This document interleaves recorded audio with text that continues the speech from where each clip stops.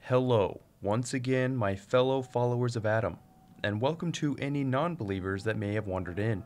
I am Rad King, and today's sermon, I finished the attempt to cover all unarmed weapons. I already did one video, and this follow-up has some awesome fan favorites that need to be given their dues.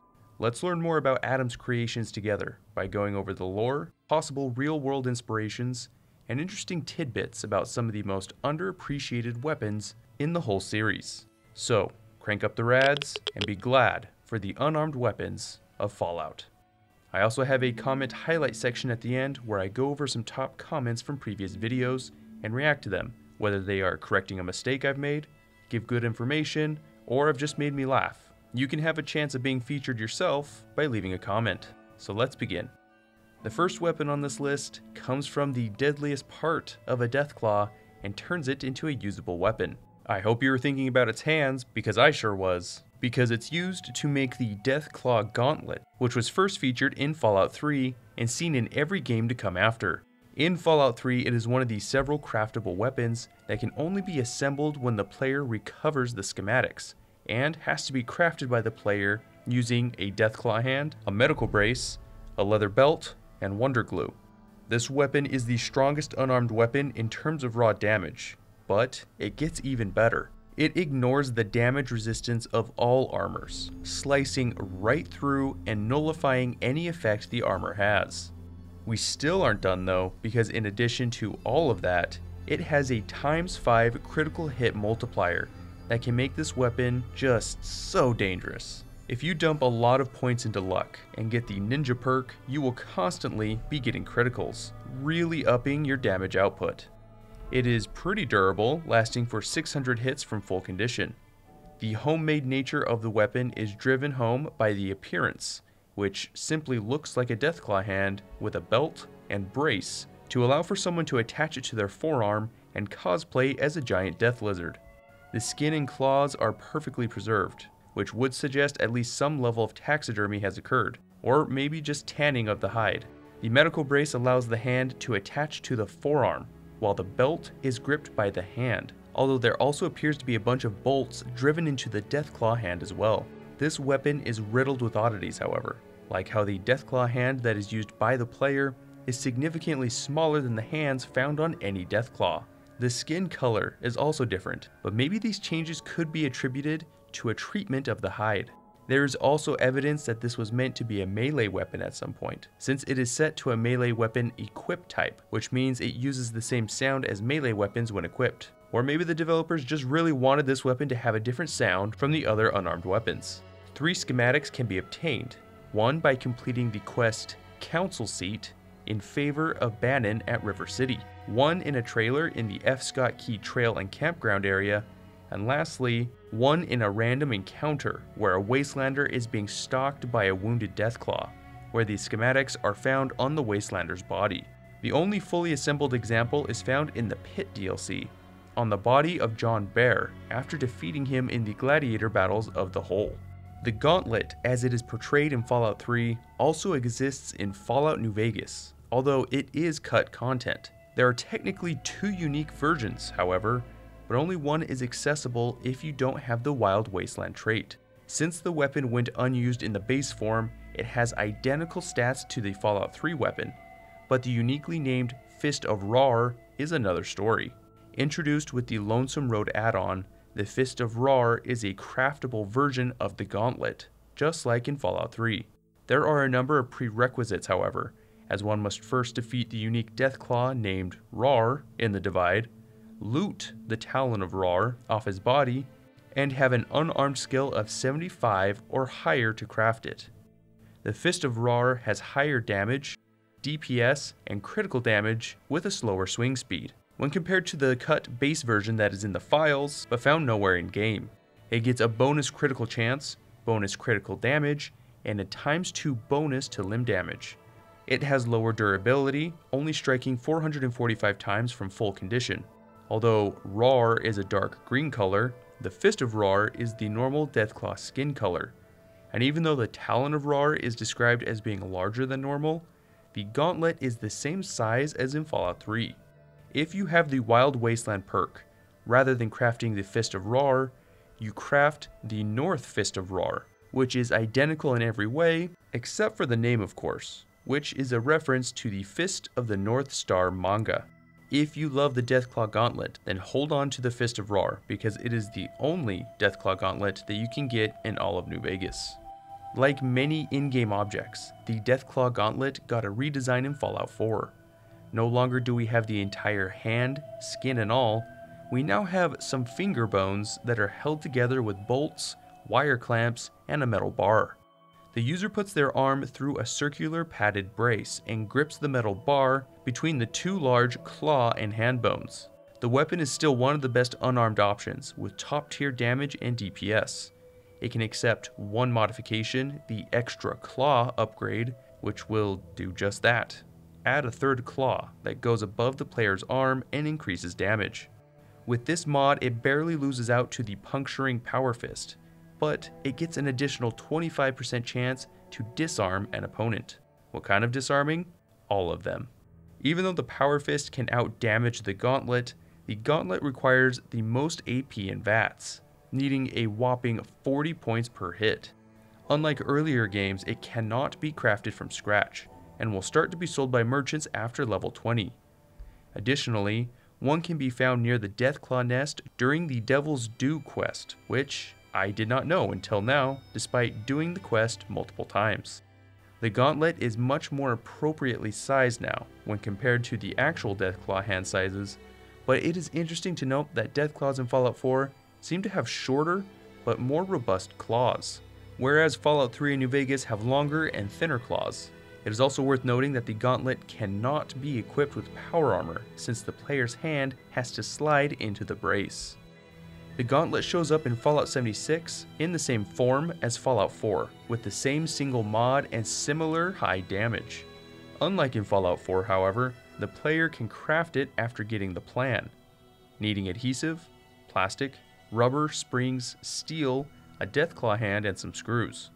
There is one unique variant called the Unstoppable Monster, which is available as a plan from Daily Ops. It is a 3-star legendary that combines the Bloodied perk, which increases damage when the player has low health, a major modifier that increases the power attack damage by 40%, and a minor modifier that causes the player to take 40% less damage while executing a power attack. The base gauntlet can be found randomly spawned in a few places, but can be consistently found on a table in the Sons of Dane compound. I wish there were more modification options in the latter Fallouts for this weapon. Being able to poison people with poison-dipped claws, or adding electrical damage with some impromptu wires and a battery would be really cool.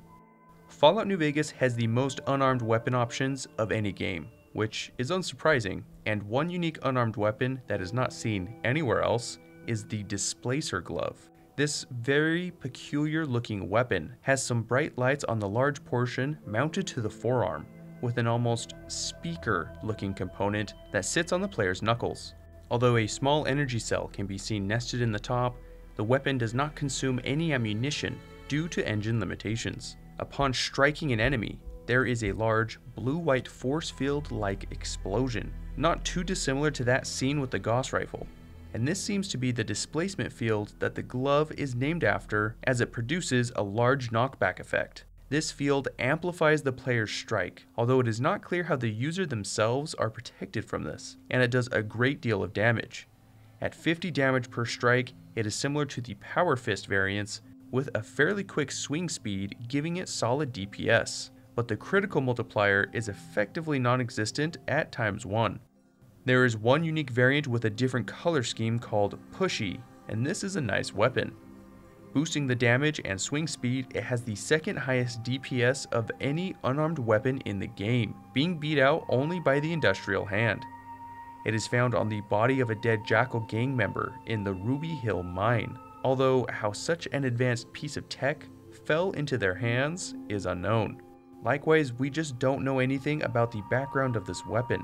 It is unique in form and function, and is obviously cutting-edge tech, and it would honestly not surprise me if it were made by Big Mountain, although there's just no information about the background of this weapon.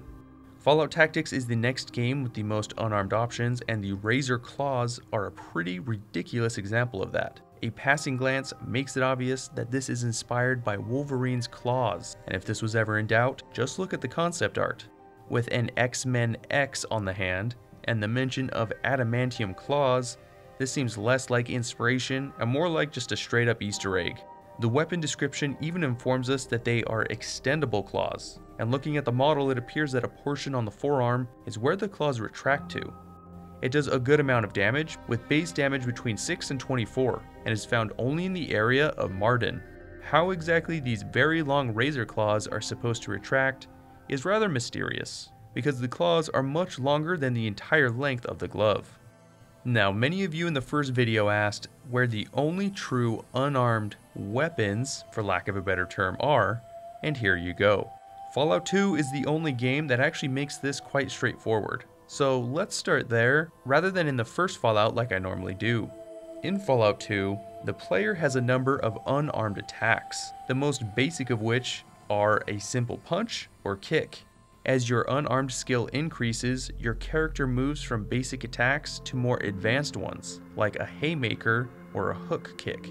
The character will always have a primary and secondary punch and primary and secondary kick, which don't seem to have too much of a difference. However, as you get more powerful punches and kicks, your critical chance can increase and your attacks can become armor piercing, while also requiring a lot more AP. I could go through all the options and the requirements needed, but it would get pretty boring if I launch into all that. So here are some brief examples to just give you a good idea. The simplest attack, a punch or kick, are primary attacks and take no skills or special stats to execute, doing pretty pitiful damage based on this equation that usually lands around 1 or 2 damage requiring 3 AP. As your unarmed skill increases, you need to level up agility and strength, as well as meet character level requirements to unlock stronger attacks with more effects. For example, the critical chance can go as high as plus 50% and damage of plus 12, while bypassing some armor as well.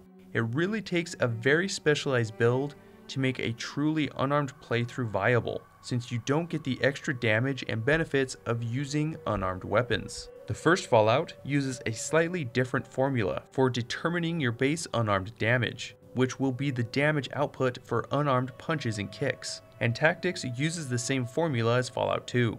The first 3 Fallout games that I just mentioned can benefit from a number of perks and skills, like the bonus hand-to-hand damage, which gives you plus 2 damage, bonus hand-to-hand attacks, which reduces AP by 1, Slayer, which causes all hand-to-hand attacks to cause critical hits, and Silent Death, which will cause double damage for hand-to-hand attacks while sneaking and striking the target's back. These perks will be imperative for anyone trying to make a viable hand-to-hand build in the early games. Unsurprisingly, Fallout 3 changes a lot of things, starting with the formula, but also reduces the effects and number of hand-to-hand attacks. The ultimate damage output is still pretty pathetic, with fewer perks to make the build viable, which are Iron Fist, which increases unarmed damage by 5 for each time the perk is chosen, but maxes out at 15. Paralyzing Palm will help with VATS, offering a 30% chance to paralyze the target for 30 seconds, which can be useful, but 30% is still pretty low. One strange quirk is that melee and unarmed attacks in VATS do twice as much damage than outside of VATS for whatever reason, and you are able to do a more powerful attack while sneaking. Fallout 4 ditches skills in general, so there is no unarmed skill anymore. However, the Iron Fist perk can increase unarmed punching attacks by 100% and causes paralysis on critical strikes. Ninja can also increase your melee sneak attacks by times 10, and ultimately, there are a number of other perks that can make a hand-to-hand build work. Fallout 76 has more perks than Fallout 4 has perk cards, meaning that there are a lot of ways to make a hand-to-hand build work, like Iron Fist, which increases damage, or Incisor, that causes you to bypass a target's armor. This isn't a build video though. Suffice it to say that unarmed attacks are some of the most complicated, as it is based on fundamental mechanics that differ game to game. It would be very satisfying if we were able to get more true unarmed options in new games, like for instance allowing for kicks rather than just punches. Fallout 76 gives us a very musical way to pummel enemies, and that comes to us in the form of the Death Tambo. It is easily recognizable as a tambourine, but has been modified to have a large grip and spikes on the outside of the tambourine. Naturally, every time one strikes with the weapon, it rings out just like a tambourine would, and does respectable but not particularly great damage. It can be crafted and accepts one modification, that is a paint scheme that can be bought in the Atom store called Sleigh Bells, that is SLAY, and makes it look very festive. It can be crafted when the plan is found or given to the player after completing Rose's quests at the top of the world. There's one variant known as Tone Death, which is more colorful and has sharper looking spikes, but has some useful legendary effects. It can be rewarded after completing the event Eviction Notice, and has a 40% faster swing speed, reduces the target's damage output by 25%, and increases strength by 1 when equipped. That means you can bump up your carry weight by 5 pounds just by equipping the weapon. And since it only weighs 0.3 pounds itself, you can just keep it around in your inventory and equip it if you accidentally creep above your max carry limit. Fallout Tactics has a weapon simply known as Sappers, which are black tactical looking gloves that looks like it has padding on the knuckles, fingers, and back of the palm, but is actually packed with lead to make punches more damaging. Sap gloves are a fairly common weapon used by security personnel, as they can be rather unassuming but can both protect the user's hands during hand-to-hand combat while also making punches more damaging to targets. In the game, the damage is pretty tame, between 4 and 6 damage, and can be found in the Peoria area. Let's tackle a weapon that has been featured in every single Fallout game to date, with Fallout Brotherhood of Steel being the sole exception. There are only a select few number of weapons that carry such an honor, and fewer still that are unarmed weapons. Brass knuckles is one such weapon, and in the first Fallout are said to be made of steel, doing 2 to 5 base damage. The player can start the game with a pair if the unarmed skill is tagged, and is otherwise rather unassuming looking and easily identifiable. It is portrayed the same in Fallout 2, with the same stats, and since it is an entry-level weapon, they are easily found on the bodies of raiders and sold by merchants. Fallout Tactics puts some small spikes on the brass knuckles, but otherwise they do the same damage as the first 2 Fallouts. Fallout 3 once again shows this low-level weapon, doing base 6 damage with no other real benefits other than just being pretty durable, striking 667 times before breaking. There is a cut variant called Love Tap that would have upped the critical damage and critical multiplier, while reducing overall AP cost, making it a good weapon. The Pit introduces steel knuckles, which look exactly like brass knuckles, but they do a bit more damage and reduce AP cost by 4 action points, making it more useful in VATS. It also doubles in durability, striking 1,111 times, and is given to the player after returning 30 steel ingots to Everett. And that whole quest of arming a slave has always kind of been hilarious to me. Fallout New Vegas has the brass knuckles in the same exact form, but with a strength requirement of 2 now, and an increased damage at 18 per hit. It is very durable, and can be concealed when going into casinos where security is often armed with these very weapons. Fallout 4 gives us the brass knuckles with some different characteristics, only doing 10 damage and having a medium swing speed for whatever reason. It can be upgraded with sharp, spiked, puncturing, or bladed mods, which increases overall damage, can pierce armor, or cause bleeding damage. The bleeding effect is very strong in Fallout 4 and easily stacks, so that would be absolutely worth it. Fallout 76 has the knuckles in the same exact form as in Fallout 4, doing low damage and has all the same modifications. So the ability to turn brass knuckles into bladed or spiked variants leads me to the other variant that is found in all the games, spiked knuckles. Spiked knuckles are first seen in the first Fallout, boosting damage up to 10 per strike. They are less common than the brass knuckles, but can be found sold by the gun runners, carried by Kane, or on super mutants. Once again, they are exactly the same in Fallout 2, but can be found in more places, including the Dunton brothers in Klamath, who will always spawn a new one if theirs gets pickpocketed. Spiked knuckles are very common in the Capital Wasteland and do a bit more damage and critical damage, but are otherwise the same as brass knuckles. A unique variant called Plunkett's Valid Points boosts damage and critical damage once again, but also getting a ×2 critical chance. It can only be obtained from Junder's Plunket, a raider who has holed up in Arlington House awaiting the regulators, who are coming to get him as they have offed the rest of his raider friends. Due to this, you need to have the Lawbringer perk to have Junder's, and therefore his Spiked Knuckles, spawn in game. Spiked Knuckles in New Vegas boosts the damage and is easily found on the bodies of enemies. There is an awesome unique variant though, known as Love and Hate, that just look fantastic and have quite good stats. Doing higher damage and critical damage, they can also strike for an impressive 1,495 times from full condition. As the name implies, the words love and hate are engraved on the knuckles with bloodied spikes, which is a reference to the movie The Night of the Hunter, where a character named Robert Mitchum has those words tattooed on his fists. Fallout 4 and 76 have the option to modify the brass knuckles with spikes or blades as mentioned before, and these modifications seem to have taken the place of the dedicated Spiked Knuckles weapon that we can find in all previous games. Hey, let's take some time and look at 2 entries from the game that best represents the entire series, Fallout Brotherhood of Steel. Oh yeah. Ripper gloves are the second most powerful of all unarmed weapons.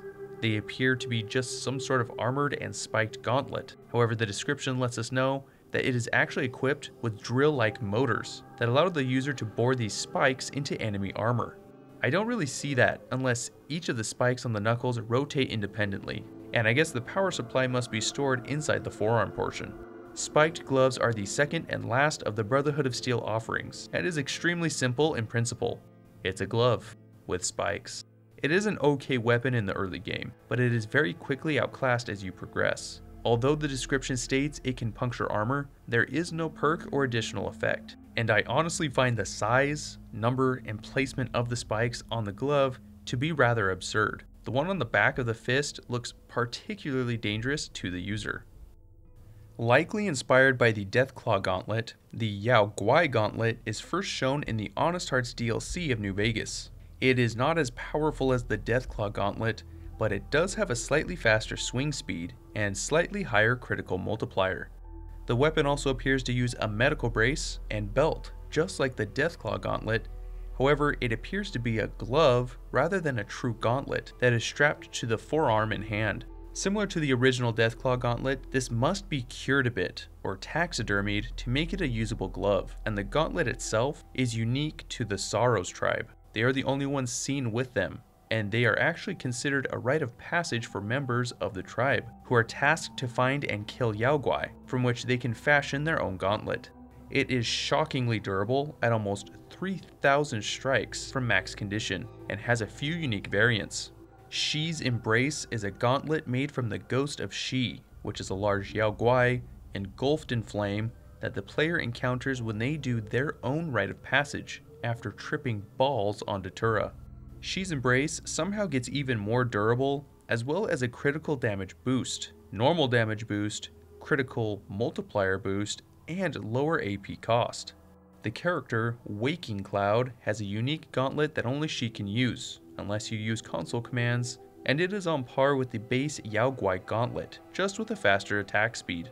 Overall, I like the idea of the gauntlet, and integrating it with tribal groups that are found in Zion Canyon. The idea of using animal parts to craft weapons is not a new idea. Some cultures have used shark teeth set in a club or a sword-like object, while Inuit groups have used walrus tusks to craft harpoons. But the Deathclaw and Yao Guai gauntlets are on a whole different level, using the entire hand.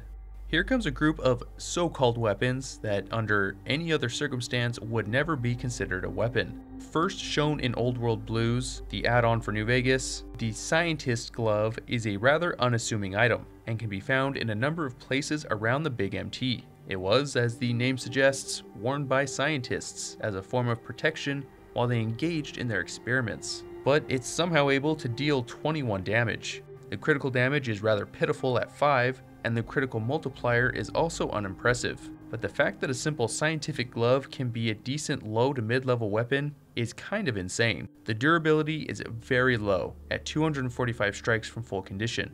The cool thing about the glove is that there are a bunch of variants. So, Let's start with the corrosive glove. This one is green rather than blue and found in either the Z43 toxins plant or dropped by a unique spore plant called Dionaea miscipula. It does the same amount of damage as the scientist glove, but does additional acid damage of 10 HP for 10 seconds. Presumably the glove is green because it is coated in this acid, and acid damage is superior to poison since it works on living organisms as well as inorganic enemies like robots. The sterilizer glove is red and causes heat damage at 2 HP for 5 seconds upon a successful strike. It is otherwise identical to the scientist glove in stats, although it is a lot more durable and can strike about 1,000 times.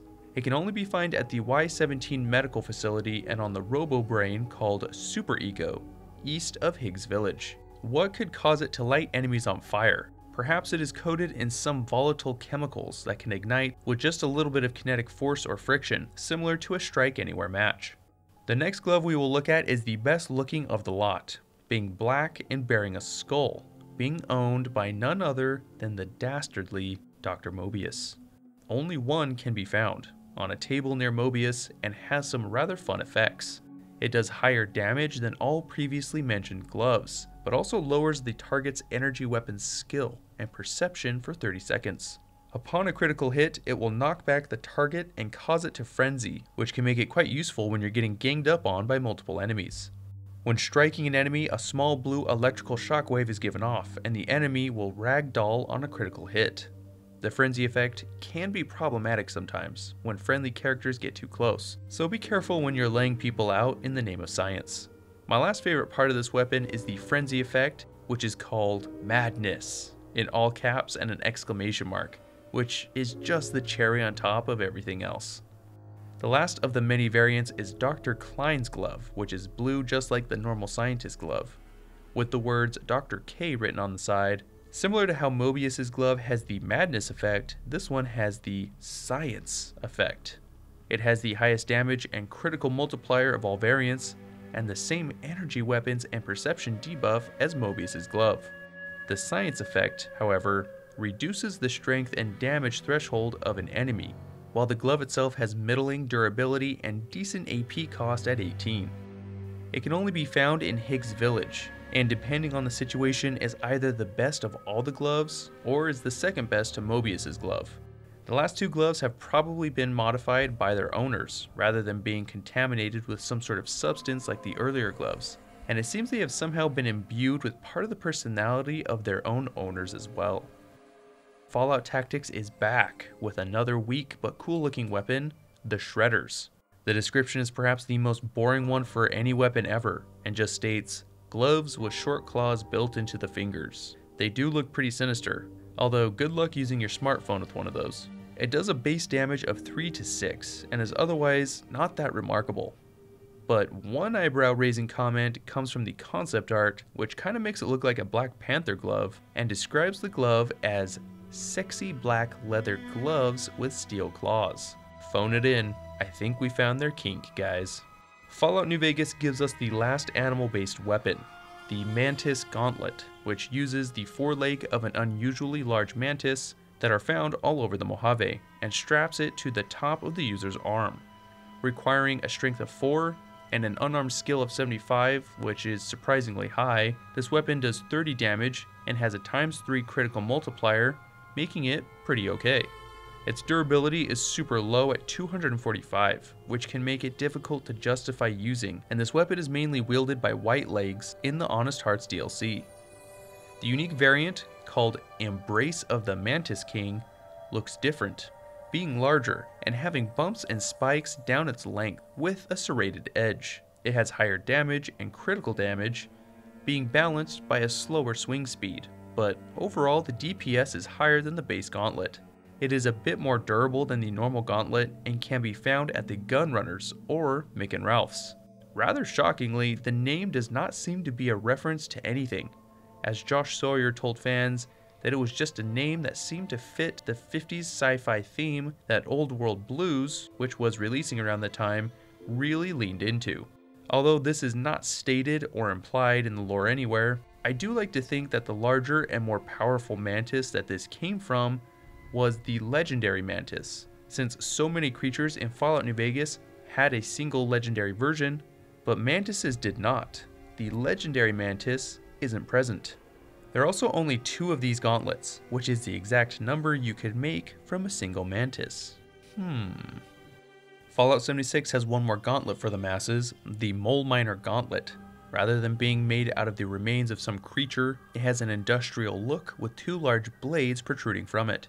Damage-wise, it is fairly average and has one mod that adds an extra blade and causes bleeding damage. It honestly reminds me a lot of the Deathclaw Gauntlet, with 2 cutting edges and only one modification, which is to add a 3rd blade.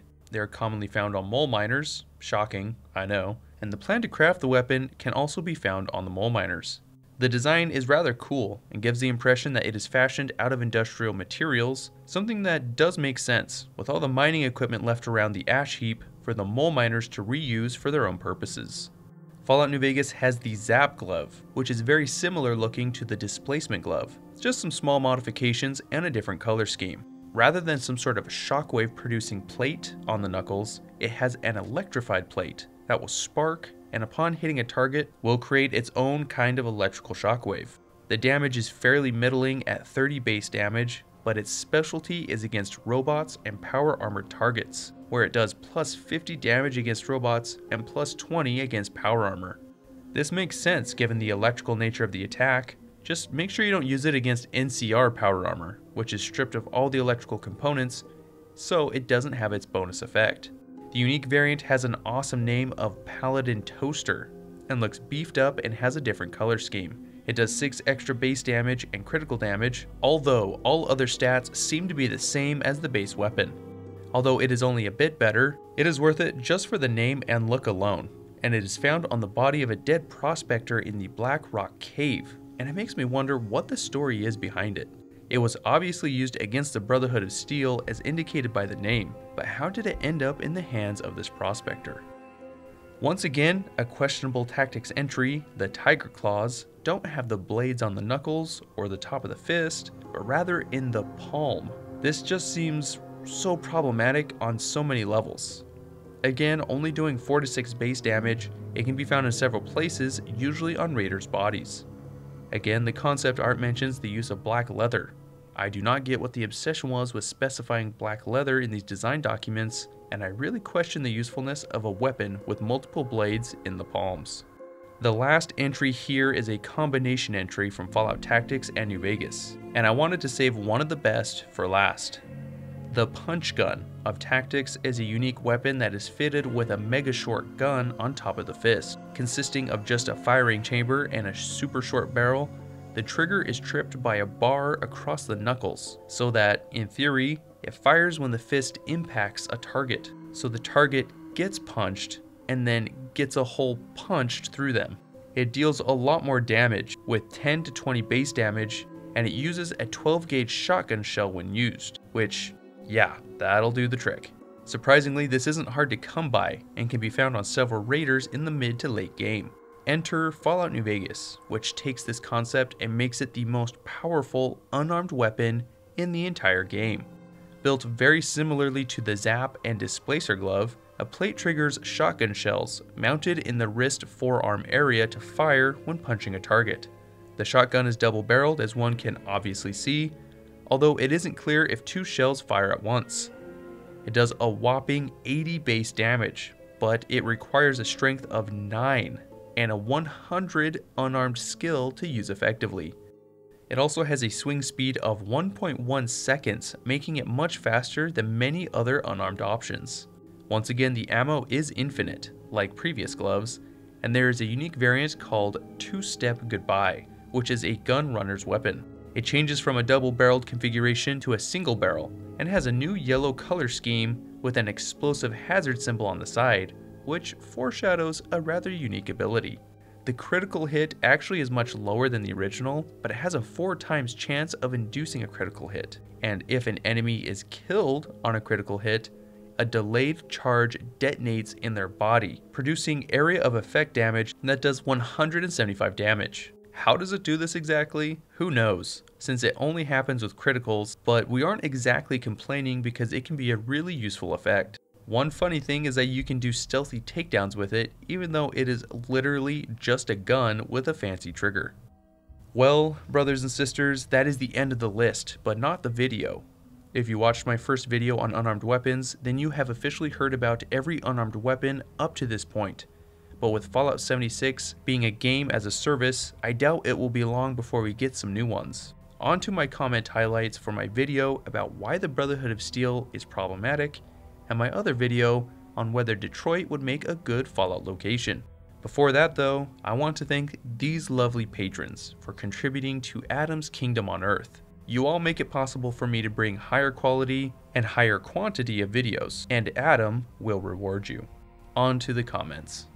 On my Brotherhood of Steel video, I got a wide range of comments, where some people agreed with my assessment and others disagreed strongly. That is perfectly fine. The nature of such a video allows us fans with different viewpoints, experiences, and opinions to be able to have a discussion about a series we love, and that right there is the part I'm most interested in. Boise Gang made a comment, which, to summarize, they essentially think that it is okay that the Brotherhood is portrayed as hypocritical. And you know what? I absolutely agree. I don't dislike the Brotherhood. They are a very interesting part of the series and lore, and I think that their hypocrisy and contradictions just makes them more realistic. Breaking down a faction to parse what is good and what is bad and why we think so is far more intellectually stimulating than just a monolithic group that is either always good or always bad.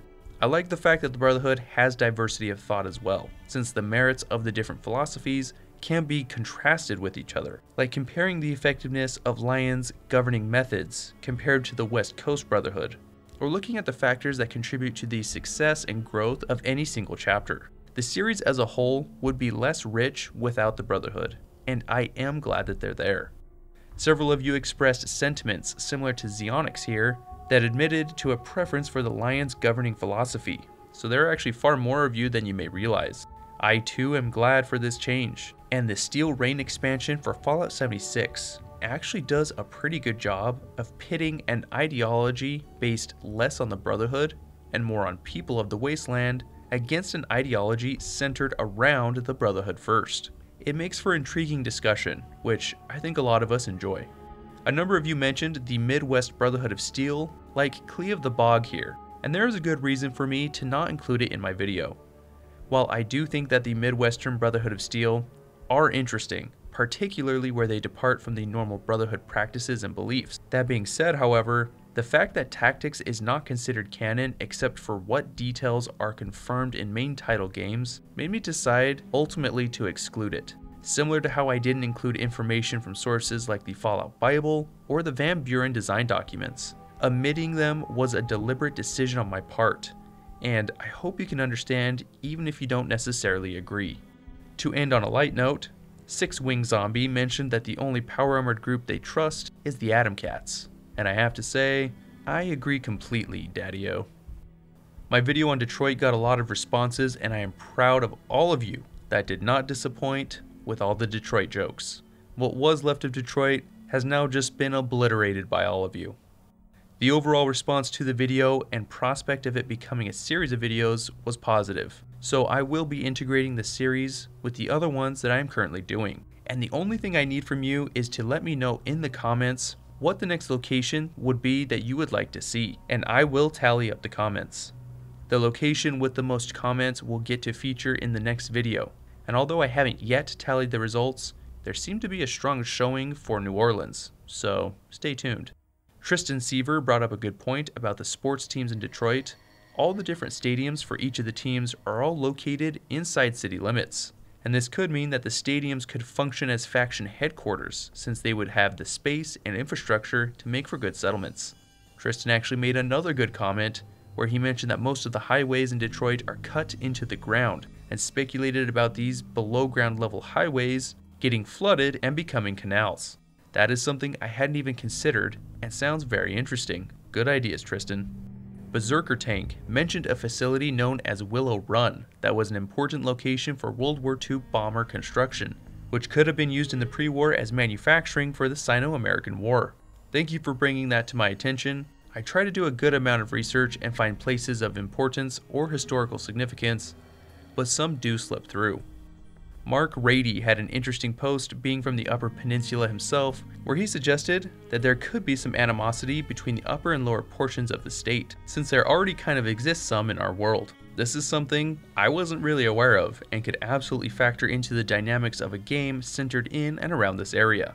Dakota Fogarty had a great comment that I should factor in the animals, and I would expand this to just the environment in general when ranking the locations. Great call there, it will definitely be considered in the videos going forward.